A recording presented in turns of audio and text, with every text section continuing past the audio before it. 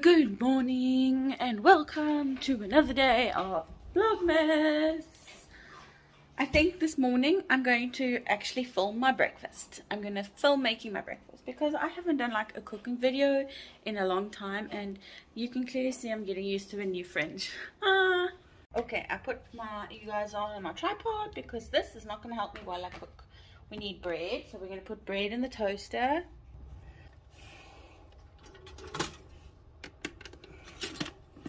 I am using Ultima,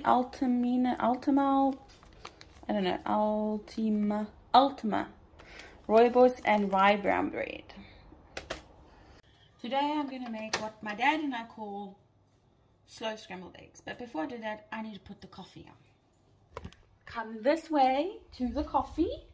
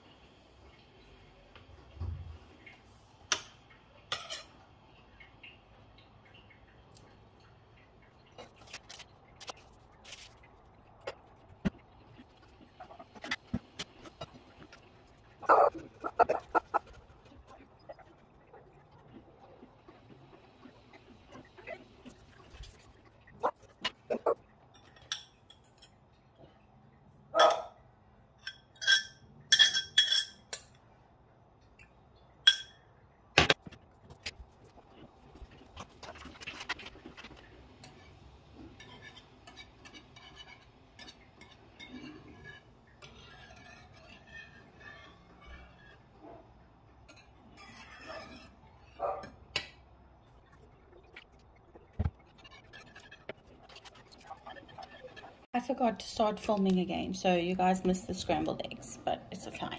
It's fine. You basically just on really low heat or medium heat, you slowly scramble the eggs or like whisk them, and then when you're happy with your consistency, you put like cream cheese in or plain cottage cheese, and it stops the cooking. So here's my eggs. You can see there's some cream cheese in here. Mix it up.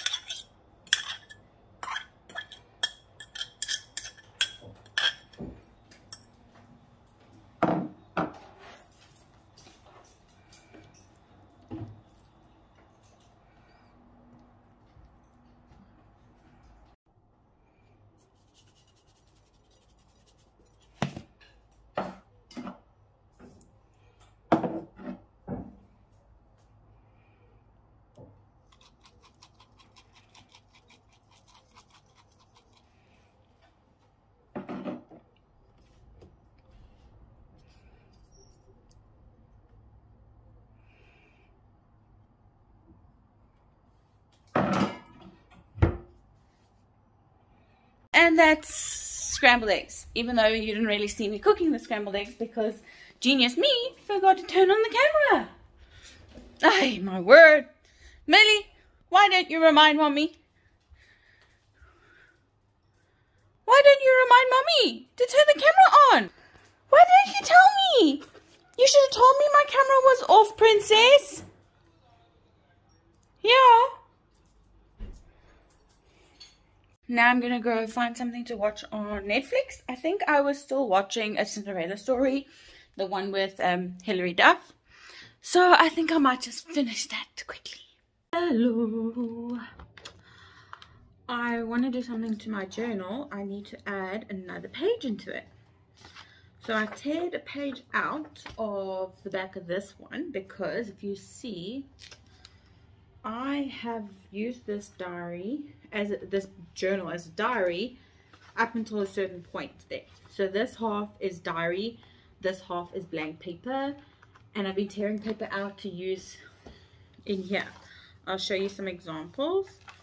So this where I did the reading goals, I used that and I cut that out of that paper. So that paper is coming in very handy. I thought I was going to be so sad because I'm like wasting half a journal. And then I actually used it to fix a mistake. Where did I do it now?